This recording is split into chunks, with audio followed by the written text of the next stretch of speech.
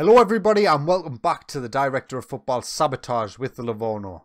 Now in today's episode we are going to play the final game of the Serie A season. It will be away from home against Torino.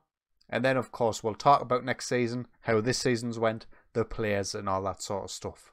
So the last time we met was of course the victory against Palermo. We followed that up with a 2-0 home win against Bologna. Zach getting both the goals for us in the 16th and 90th minute. They did miss a penalty in the 27th, but it was a good result and good performance by us. And then back-to-back defeats, starting with Perugia. We got a man sent off in the 70th minute, Filippo Ranocchia, who's in the team because Drian got injured, so they got a goal in the 94th minute to ruin me hopes and dreams. We then played Lazio at home and absolutely dominated this match, and Ciro Immobile scored in the 30th minute and they got the win. So this is how the Serie A table looks going into the final game of this season. We are on 72 points, 2 points behind Roma in second place. So second place is still on the table if Roma mess up, but realistically third place is where we're going to finish, and that is absolutely fine by me. So this is how we're going to line up for the final game of the season. Dullo will start in goal. Ivanovic will start at right back with Tagliapietra and Kovac starting at centre back. Rada is suspended, which is why he's not playing, and Carpano is recovering from injury, which is why we're needing to use our third and fourth choice centre-backs. Tristan Fick will start at left-back. Filippo Ranocchia, as I said, Drian is injured, so Ranocchia gets the nod at defensive midfield. Milenkovic, Badabanga and I'm sorry, no, I'm not going to say Badabanga anymore. I've kind of had enough. He's going to be called Jord Banga, and no, not Banj. I apologise, but it makes it easier for me to say. So Banga, Fernandez in the centre of midfield. Darian Schmidt and Zach will start up front and leading the line. Zach has definitely come into his own after we've taken away the attacker midfielder spot. I think playing the deep line forward role doesn't work so well when you've played somebody in behind. So I think going into next season, I've got a decision to make as to whether I'm going to pursue the three central midfielders or whether I return to the attacking midfielder or not. So we kick off against Torino, the final game of the season away from home. The result probably doesn't really matter too much. You'd imagine Roma would at the very least get a victory in their final game, but I think even if they draw and we win, we might get second due to the head-to-head rule. We did beat them 5-1 earlier in the season, and although they did win the reverse leg, I think due to the goal difference we would go second. So, you know, a win would be more than welcome. The first highlight in Torino in possession. What a great ball that is for Kennedy on the left-hand side. Kovacs clears, and he clears again, and maybe we can break. Milenkovic tries to set away Darian Schmidt, and Soriano can come away with it for Torino after their defence clears. Pereira gets dispossessed. This highlight what's happening. Right, we're in control of the ball now. Ivanovic sets away Schmidt down the right-hand side. He gets the ball in, and Zach, he had all the time in the world there, and he completely misses the target. He should be getting that on target and making the keeper work at the very least, and he probably should have scored, but it is still 0-0.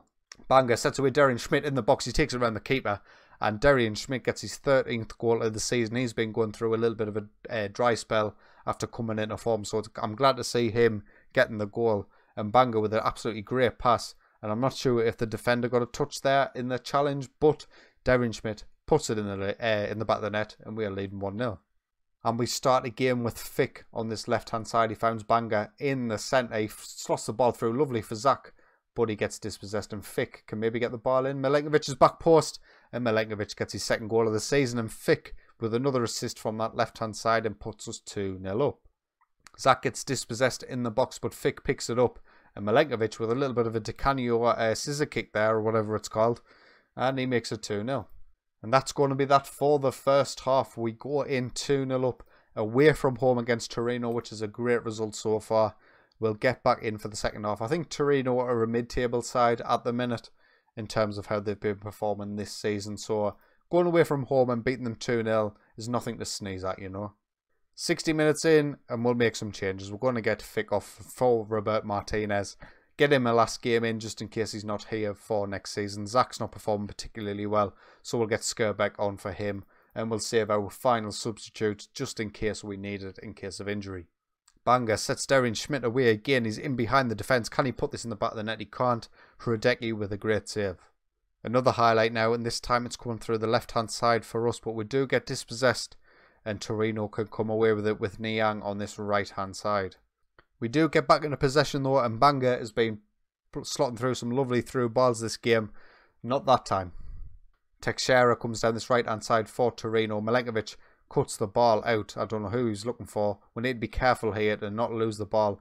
Tagliapietro just boots the ball long, and Darian Schmidt is in behind now. He's got the pace to beat his man, and he puts in the back of the net for his 14th goal of the season, his second goal of today's game.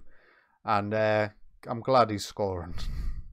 Tagliapietro, he's not a technical centre-half. He's not going to be knocking it about and keeping possession. So the big kick-up does find its way to Darian Schmidt. And sometimes, in Football Manager in particular, that's just the way it's done. 10 minutes to go. We'll make one more substitution in today's game. Ivanovic is going to come off for Belangiuoli. And we'll see how that fares for the final 10 minutes. And there it is. Full time. Livorno 3. Torino 0. A great way to end this season. So this is how the table looks at the end of the season. There is still a few teams to play their final game of the season. Roma did win their final game of the season, so we do sit in third position. And that is where we will finish. So Champions League football is coming to Livorno for next season. In terms of any players in the key stats, Belangiuoli got 13 assists from right back this season, which is absolutely fantastic. Which probably baffle you more as to why I'm not starting him and trying to get Ivanovic in the side. But he's a 3-star player. He did come from our academy, and I feel really, really guilty for not giving him all the game time possible. But if you just look at his attributes, he's not quite there. He's not at the level that you need to be. But third position is absolutely fantastic for us. Champions League football for next season will greatly boost our reputation in terms of club football. And it'll maybe let us keep a hang of some players compared to if we hadn't got it. So looking at the squad in terms of next season, some really, really key players for us has been Belangiuoli. You know, he's performed extremely well. 24 starts, 3 goals and 14 assists with a 7.29 average rating. Is the best in the squad. So it's a shame that he hasn't got that potential anymore, and this is pretty much as good as he's going to get. Tristan Fick has come in and he's played 17 games and he's done well from the January transfer window, 7.2. But you do expect our wing-backs to be part of... If we're keeping clean sheets and we're performing well, our wing-backs are always going to get high average rating because we rely on them so much for their attack and presence. Carpanu has had a fantastic season, a 7.19 for a centre-back. 6 assists, which is surprising with 1 goal. But he is wanted by the world. And although he doesn't have a minimum fee release clause, you can imagine he's going to go in the summer transfer window. Porto, PSG, Real Madrid, Leipzig, Roma and Tottenham. You would imagine someone's going to negotiate with our director of football and he's going to leave the club. Petarada, our other centre-half, has done well despite his poor heading stat. He hasn't really improved a great deal compared to what I would prefer, but he has done well this season with a 7.14 average rating. There's nothing to sneeze at. Perica Ivanovic, he's definitely improved his average rating in the second half of the season.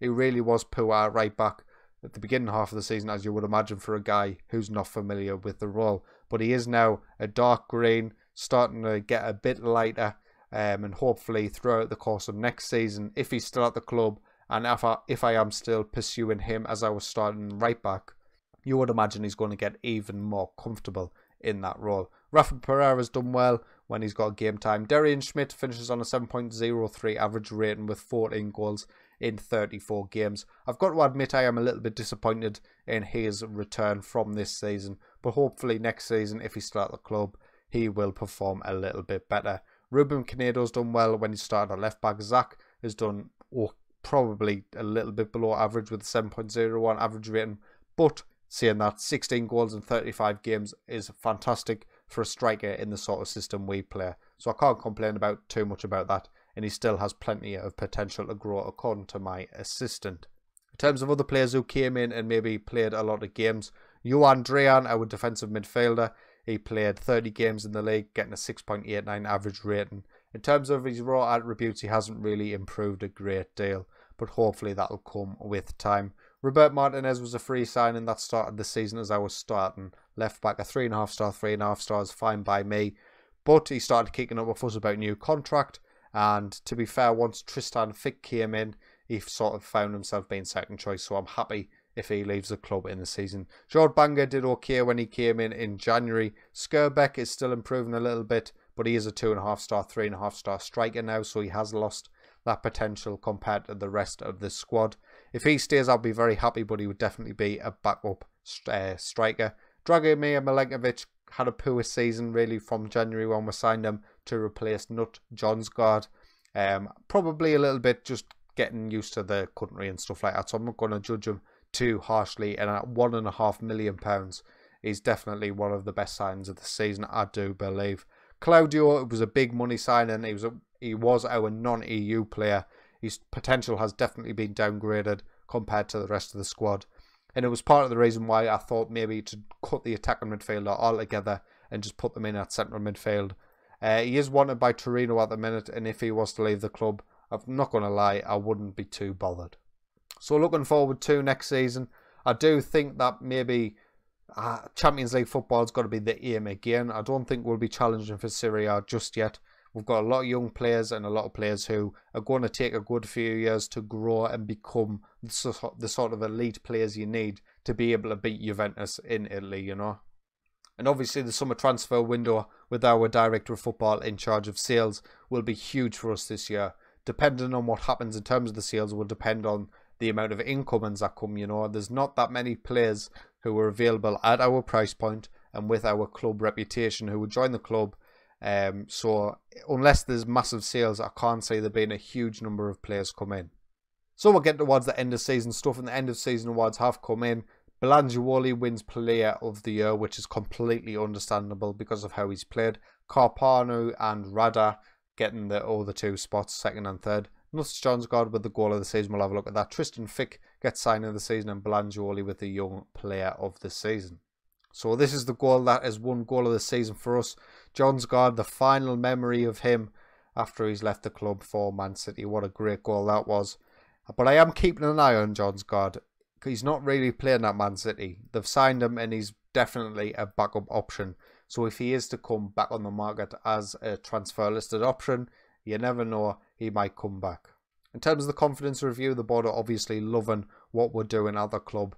Obviously, we've just gotten the Champions League. They should be loving it. We have won Manager of the Year. I think that's the first time we've won Manager of the Year in this save, so that is fantastic.